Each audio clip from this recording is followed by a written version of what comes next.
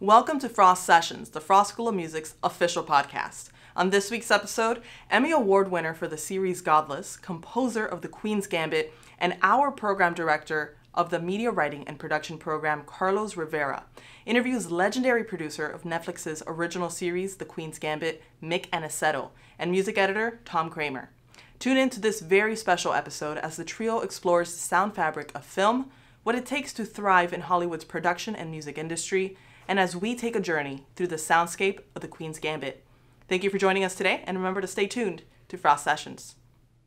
Hello, hey, my name is Carlos Rafael Rivera. I'm the program director of the media writing and production program at the Frost School of Music.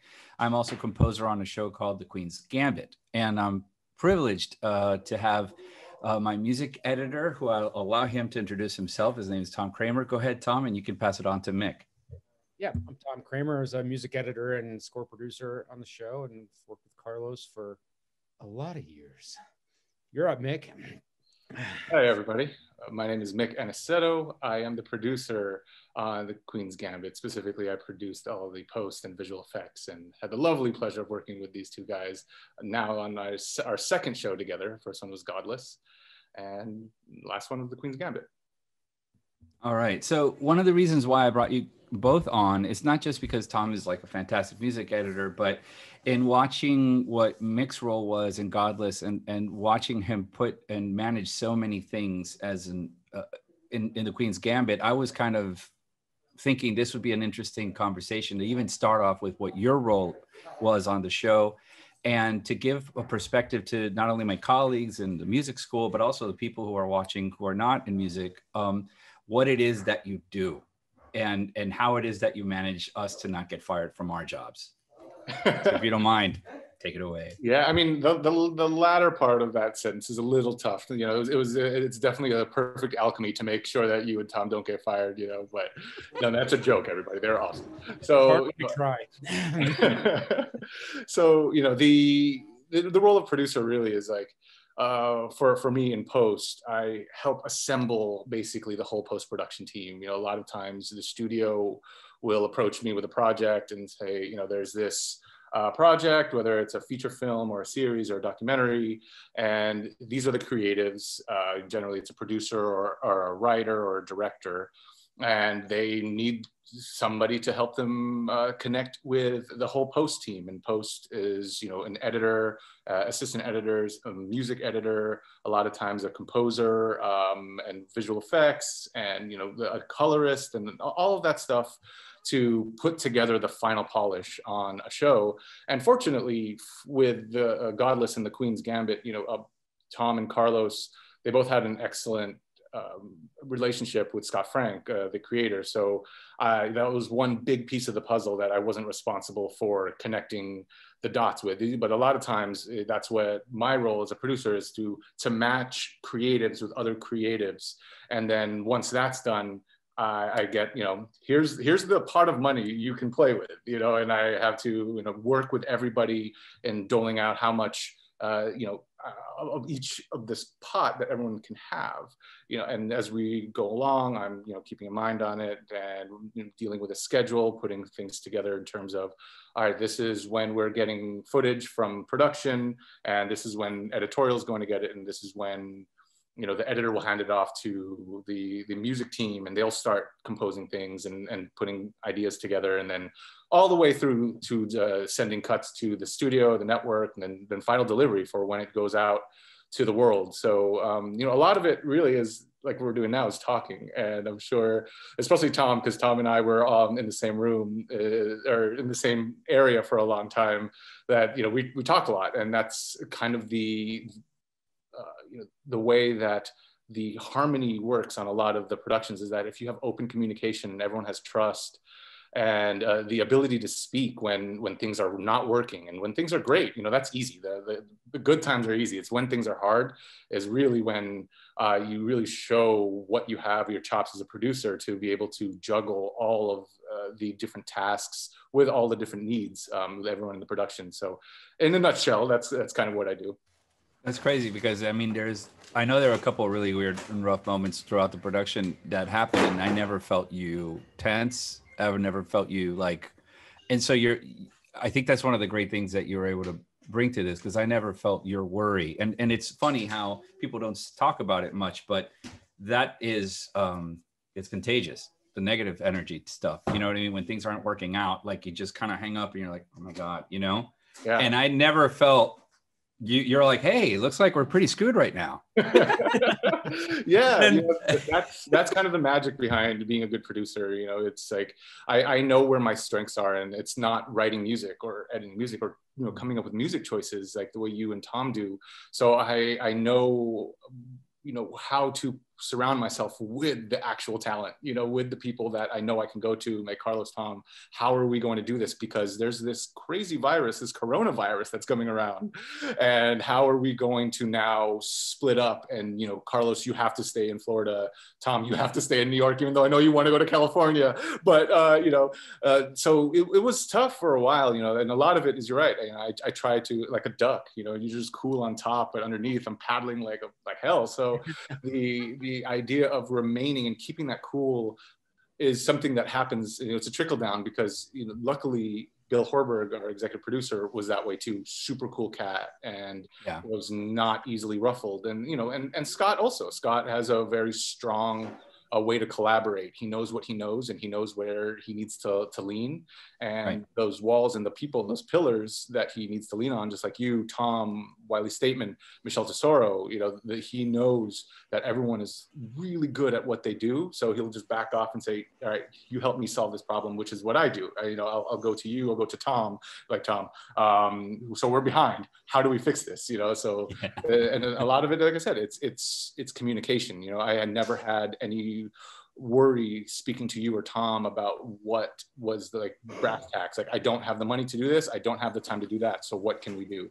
And you know, there's a lot of, because we're all, you know, a little masochistic in that we love the art so much that we bleed for it. And I think that's what makes it special. You know, that's what made Queen's Gambit and Godless so special for me, is that we all just loved and connected with the material so much that we were willing to work extra long, you know, whether it's 24-hour days or 7 days a week. You know, like I know that Tom definitely did some stuff that I wasn't paying him for, which I completely appreciate. And you, Carlos, I know you were writing sketches for Scott, like, you know, years before we were even rolling on our first frame. So, you know, that was a very, very special, you know, just formation of people that we put together for this project. I think Tom was just telling me he was going to send you the bill for those hours, so just before you came on. Yeah, so, I know. I got part one of the sixth installment that I know I owe him. I know. So, but I mean, maybe that's a good handoff to Tom, because it'd be good for folks to understand what a music editor is. Because when I was doing like more focused to classical music, I heard of music editors and I was like, oh, that's cool. No idea what they did. And I think it would be good if Tom, you could talk a little bit about like what your role generally is, and maybe bring it a little bit more to the project, but then just generally how it is that you help us, you know, keep our jobs, basically. Sure. Well, first off, want to thank Mick for all his help, and he's really one of the great ones to work with. If given the opportunity. As far as music editing, generally, kind of two parts to the process on a normal project, where you might come in and the picture's just been shot and the director's putting it together, and they usually have a certain amount of time to do that. And during that time, you're looking for songs and temporary music usually to put into show, preview audiences to get some feedback.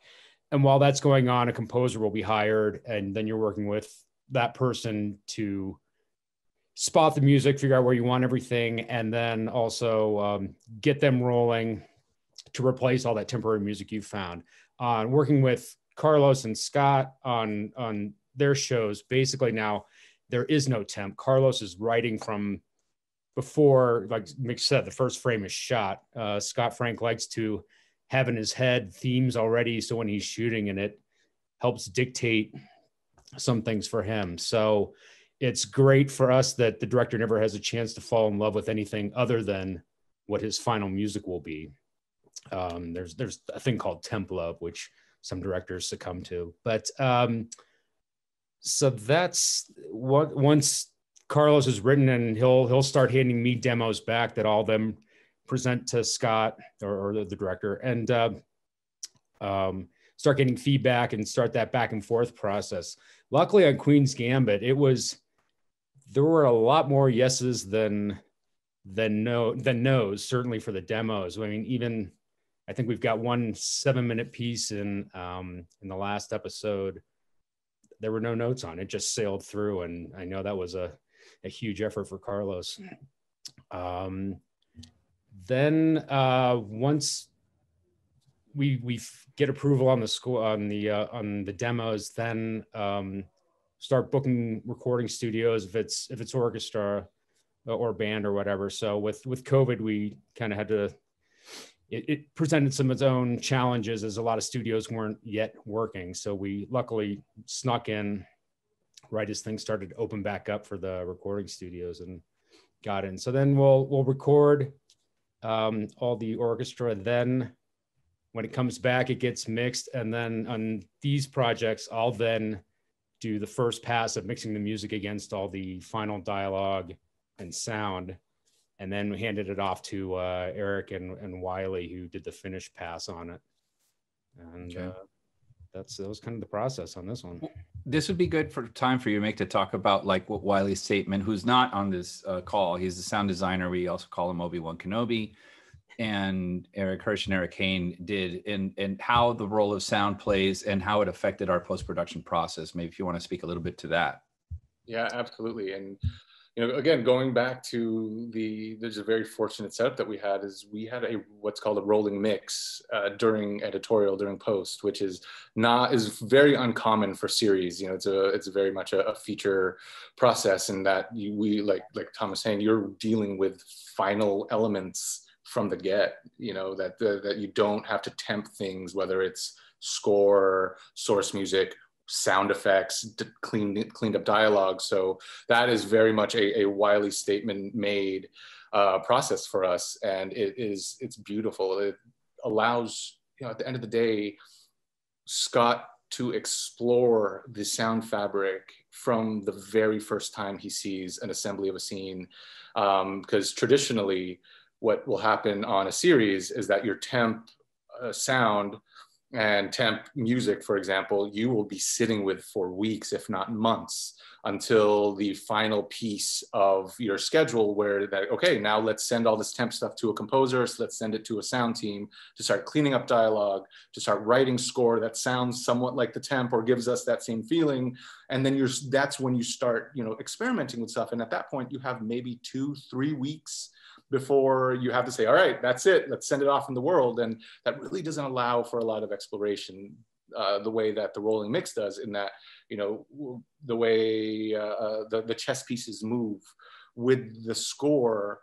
So there's so much in the sound design of the chess piece, the felt running across the wooden board, and the way that the beautiful, strings or piano that you're making, Carlos, how all of that plays into the scene, because so much of this particular project is in her head, and the way that the sound mix was just constantly evolving requires, and just like I was saying before, just incredible communication between sound, music, editorial, and the director, that everyone had no ego about what they were doing. Everyone knew that, okay, this is the first pass at what we want to articulate with the feeling of the scene. So, Tom and Carlos really got to present something that could move Scott, could move our editor, Michelle, in that, like, oh, the way that sounds, I may want to linger on this shot a little bit more, and vice versa, in that if Carlos and Tom sent something to Michelle to cut, as far as a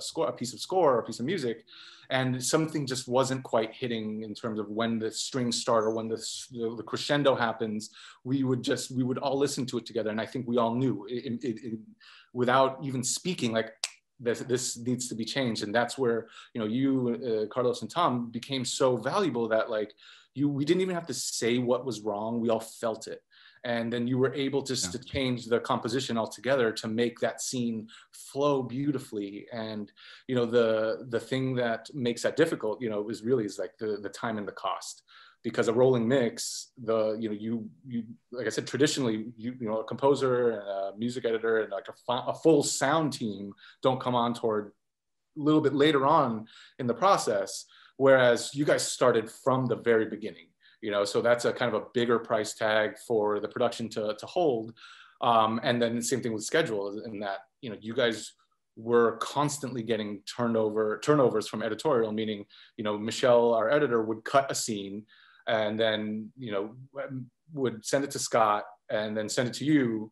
And you would do your thing, add your music, edit it specifically to that scene. And then Scott, Michelle, and Bill Horberg, our executive producer, they'd be like, I think we want to change this scene and let's shake it all up, it completely changed. So then 48 hours after you've already delivered something, we've changed it already. So you have to change it again, do a reconform, meaning, you have to match your music to the new picture edit.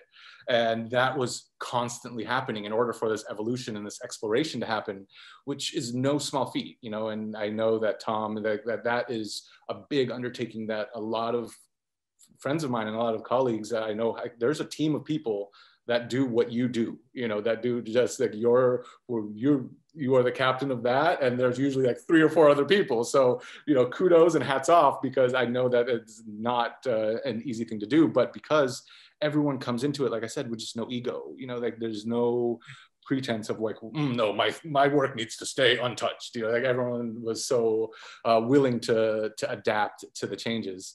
And that was the thing that I spoke to Wiley about, and that that was what makes this special. That's what makes a rolling mix work, is that everyone was open to communication, and because I think that it allows you guys the freedom to give your creativity, your feedback on things outside of just music, that you have the freedom to venture into other lanes, whether it be picture editorial, visual effects, sound design, and that was such a cool thing that you guys did with the sound of the clocks ticking. That was brilliant, and how you were able to weave that into the score. It was so magical. Cool, and I appreciate you saying that also about sound, because I think a lot of folks watch movies but don't really realize how important sound is. And I even tell my students that to me, if I had to do this all over again, I would actually become a sound designer. I wouldn't do music. And because it's so crazy, and it's such an inner world of creating the illusion, that to know the fact that about 80% of what you're hearing in a film is fake or made up or ADR or additional dialogue recording, or it's not real. It's to me magic. And it really is important to kind of underscore the power of what a movement of a chess piece does to you as physically, as a reaction, as an audience reacting to the scene. There's a moment I know that, and it's over the top, but you have to pay attention to it. If you're not paying attention, it just moves you. But there's a moment when Beth like looks up at the ceiling, like towards the end of the moment where she kind of has this realization thing. There is when she moves the piece, it's actually like the sound of a whip. It goes whoosh, and it's impossible. That would never happen in reality, but it's there and it goes along with the movie, and no one's aware of it. But that's what Wiley brings, and that's the kind of magic that sound does in conjunction with music. So I love collaborating and getting to, like you said, getting to be able to speak and collaborate with sound. Mostly, I think Tom and I spend a lot of time speaking to the sound design folks, because we do want to make a holistic aural landscape that works. I tread very carefully with Michelle. I think I called her once or twice to say, please. And she was like, well, maybe if I can, I'll do it, but don't count on it, because the cut is king, or queen. Get it? That's, oh my God, I said it. I did it. I did the joke. But I'll let Tom take over, because I got drilling in the background about a little bit, speak about that what Mick just talked about. Yeah, it really is great that it's sort of like family now. At least Scott, Carlos, and I have done pretty much all of Scott's projects together. And I think I've done all of Carlos's minus one thing. And it is great that I can even like walk into Michelle's room or something and say, hey, you know what? Can we just add 3 frames to this shot? Because just tempo wise, it's completely messing us up. And you definitely, certain editors, you tread very lightly in those kind of suggestions, because like Mick said, their work has to shine through, and it's what it is, versus, it's a 1/10 of a second or less, and just help us out musically. But yeah, and working with sound, I kid Carlos that he, he'll tell me, oh yeah, I just talked to Wiley. Yes, it's okay. Well, I just kid him that he talks to the sound people more than any composer I've ever worked with, which to his, I mean, obviously to his credit now, we're all kind of family, and it is great having the kind of rolling mix. When we were set up in New York, the Eric was right next door to me, so we could just go back and forth and exchange ideas, or say, hey, you know what, could we try that, maybe make room for some music here in this spot, or can you guys cover us with some sound here in these spots? And it's all like I said, everybody's very open and willing to try and accommodate everybody else for the betterment of the project. Tom, one thing I was going to ask you also to speak on is how outside of the music that I wrote, like how you actually work to add, like Randy Poster was a music supervisor for the show, and people have been asking me about, like, how did you pick the songs, and I take full credit for that. No, I'm just kidding. No, I was like, I still have like all this knowledge of all these really great 60s pop tunes, and no, but can you speak to me a little bit, because I really want to know myself, like how some of these songs were picked and not picked and or replaced, which would be cool. In this case, yeah, that's as a music editor, you sort of have to deal with all the background instrumental music that Carlos or the composer would write, but then you also have to deal with all the songs, which is generally outside of their realm. So oftentimes there's a music supervisor whose job, some are more creative than others, some are very creative, like Randy gave us some great submission stuff, and some are really just there to say, hey, we found these songs, we want them, go license them, do the paperwork and get it going. But Randy and Milena, his assistant, would send submissions for each spot that we'd spotted for source music. And generally they'll just give me a ton of submissions. I'll kind of line them all up and see which ones I think work, and kind of narrow that down to a more manageable level, because directors generally don't want to sit through 30 alternates of some department store music.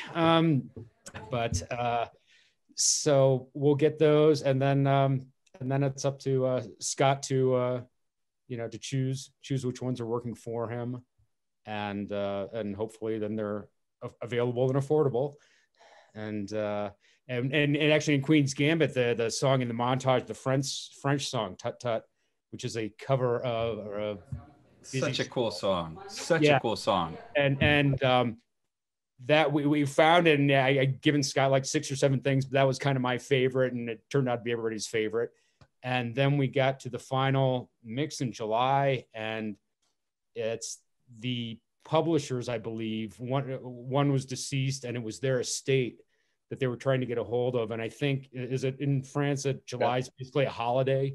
So you can't get a hold of anyone. They couldn't get permissions or clearances on it. And we're trying to find some alternates, and nothing was as good. And we were just all keeping our fingers crossed. And finally, I don't know if it was you, Mick, or Randy, or how it came about, but finally, like, how did it happen? Hold on. We got to know how it happened. How did we get a hold? Who called back? I'm guessing it went to Randy first. But we were like, just, I don't know, a day away, 2 days away or something like that from having to turn this whole thing over, not knowing if we could have this song. And then finally we got it, and everybody was just so happy that, it's I don't know why that song really is the one that stuck to me, because of the tut, tut, tut, tut, and it was just such a weird, quirky, perfect little song. But what's also interesting about this process, and I getting to discover and read, like, in interviews with other folks, like, I don't know how to say his name, Uli Hanisch, Mick. Correct. We'll go with that. He's the set designer, and for the show itself, is how focused everybody is on their craft and what they do. and how incredible, like how people are appreciating the sets, the wallpaper, for example. Scott was making a joke that Uli's going to start his own wallpaper company because of the prints in the show. And but Gabriela Binder, I believe, is like the costumes and how detailed those things are, and the checkered chest patterns, or the squares, or, you know, the idea, like whatever the shirt is, which is not intentional to wear, but the idea of that playing subconsciously throughout the show, or playing consciously in the production, goes back to also the fact that I didn't notice. I wasn't paying attention to the songs. The only one I noticed was that one, because it's just a weird song. And to hear and to read so many amazing comments about the soundtrack, meaning the songs used and how they kind of put people in their place. And a lot of folks who are a bit older, who grew up in that time, are like, oh my God, I hadn't heard that in a long time. And what a great placement of this song. It just speaks to kind of like the level I feel like I got to work with, because like yourself, Mick, and Tom, it's like, you're all bringing your best game. And so the joke for me is to kind of bring mine, is to kind of climb up and kind of get in the room, because it's all good. And I've learned to appreciate that. But it's funny to me how focused I was on just the music and sound, and then to see all these other parts come together that I didn't even notice. Things in, like, the last thing I'll say that's kind of nerdy, but the acting, which I was already very aware of how awesome she was through the dailies, Anya Taylor-Joy. But this thing with the hand that people have been like doing memes and stuff like that, I never noticed it, like, the whole time. And it seems to be like her thing. It's the poster of the show. I never noticed that this was a thing she did. And that's the kind of, you go, oh my God, man, you're just so focused on your job that when you get to look up, and now it's been a thrill to do that, man. So anyways, I think it's time. I think we're getting close, right, Mick? I mean, no, I think that you really hit it. I mean, all of the things that we've been discussing, you know, as far as music and incorporating with sound,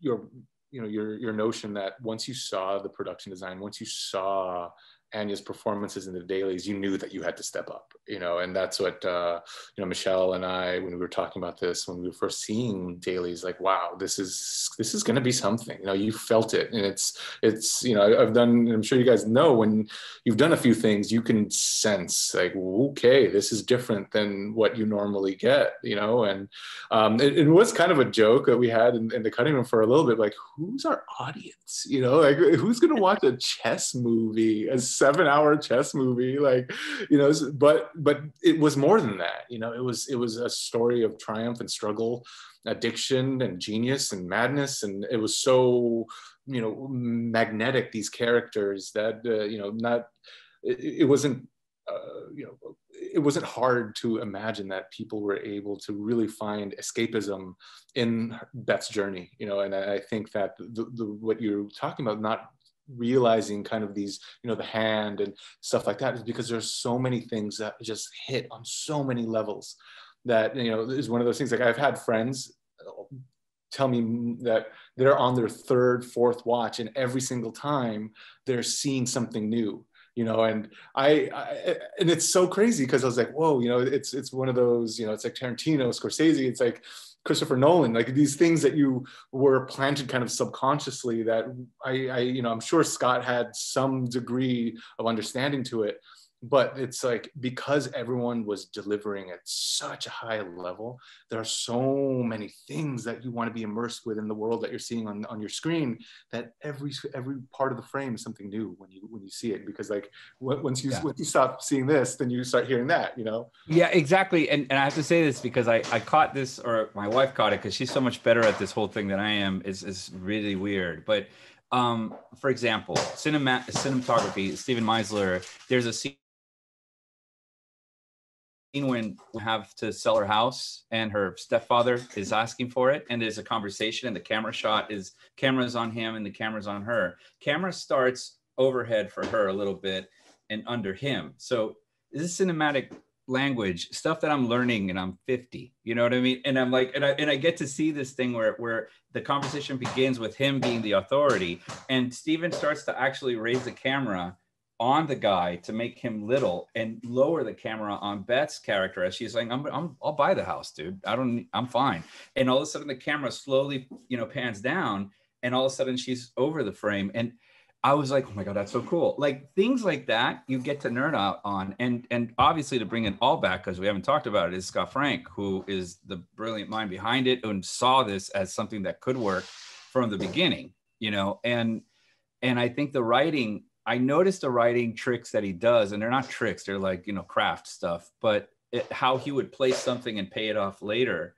This happens throughout the show in scenes that you wouldn't even pay attention to, but he's so good at that. And it is there on the third watch or the fourth watch. The idea of the scene of and it's a simple thing, not like even a deep thing, but Beth with Jolene brushing her teeth in the orphanage, and then when we see Jolene again, they're brushing their teeth again. There's a moment of that little thing is a callback, and it seems like nothing, but it kind of is everything. It's a good way to tie things together. So anyways, I'll stop talking because they're drilling again.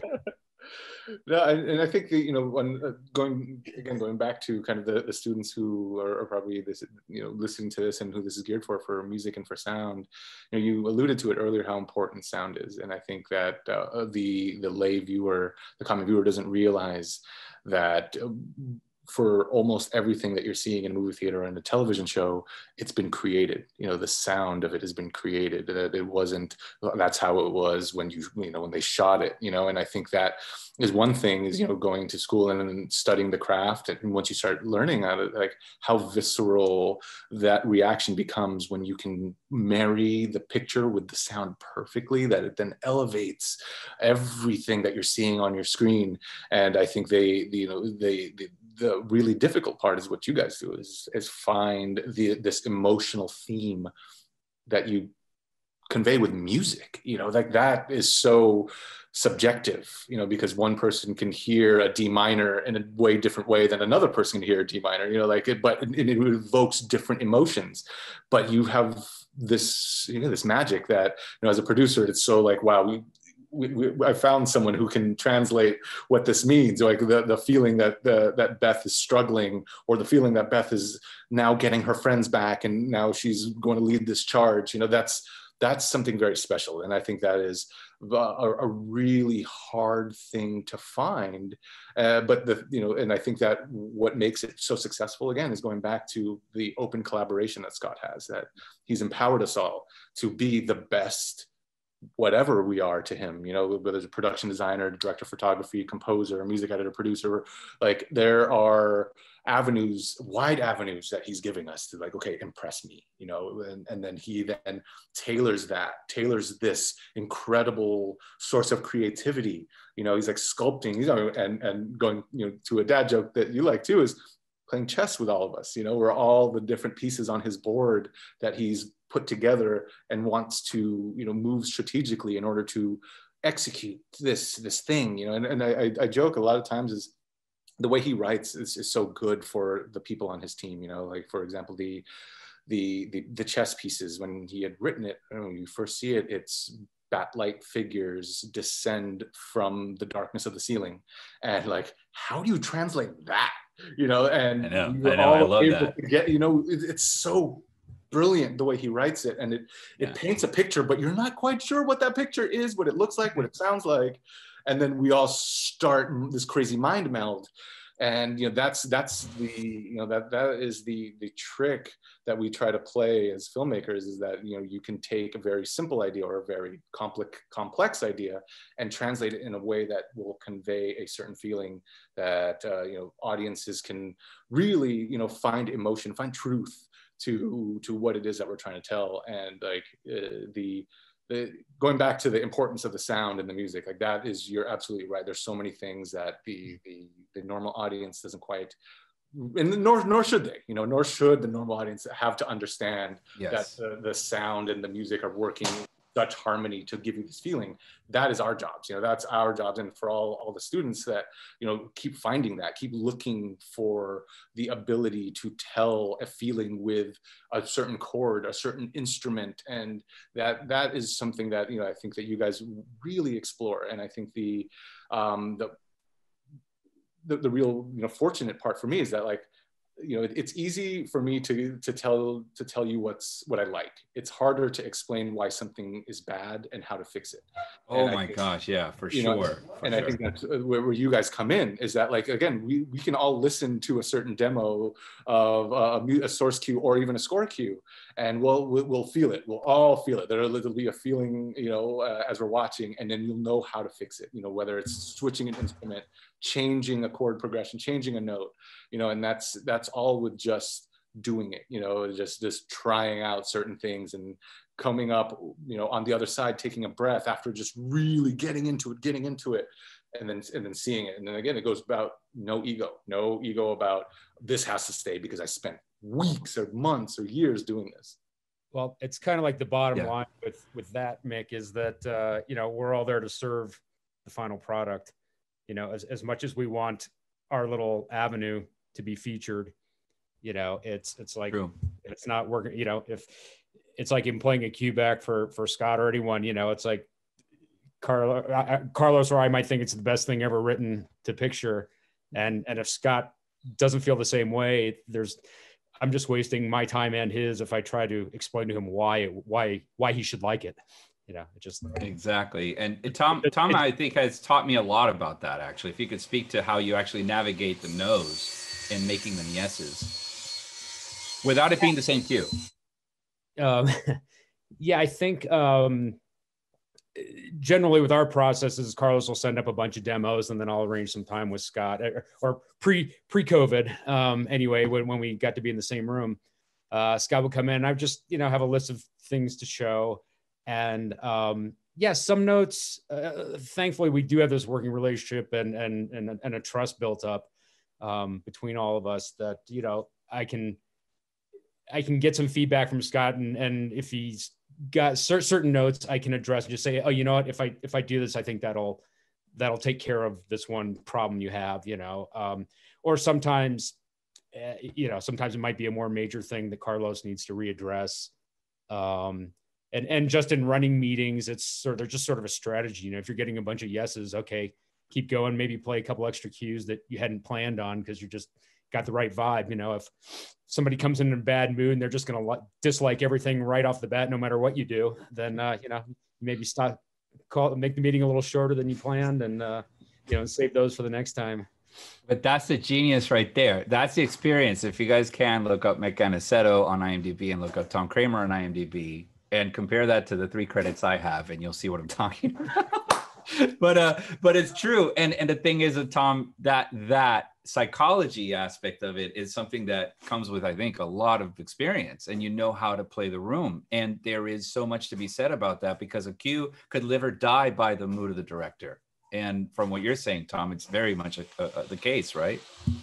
Yeah, oh, definitely. I mean, I got to tell the quick story of the first time I played first time working with Scott, and Carlos was in the room, barely knew each other. And I played a piece of temp music for A Walk Among the Tombstones.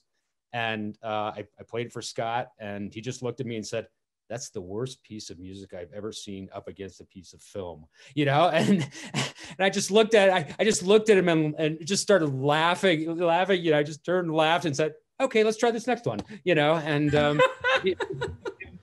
just it was funny to me anyway. But those meetings can go anywhere from, a complete 3-pitch strikeout to a grand slam home run.